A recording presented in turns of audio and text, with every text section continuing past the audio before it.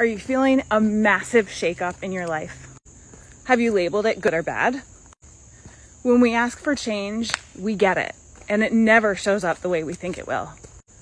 Living in unwavering faith means that with every shift and change, even if it's perception, you go with it, you feel into it. And that's not like just letting life move you around like a jellyfish, or a leaf in the wind.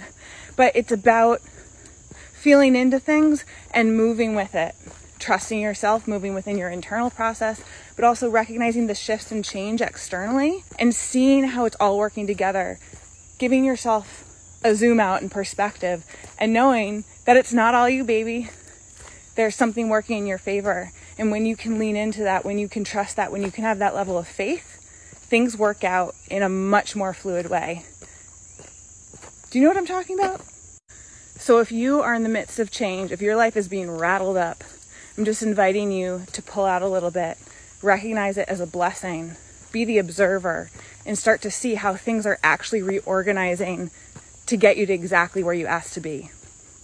If you want to learn more about this lifestyle, subscribe, become part of my community, join in the conversation, let me know where you're at. Can't wait to talk to you.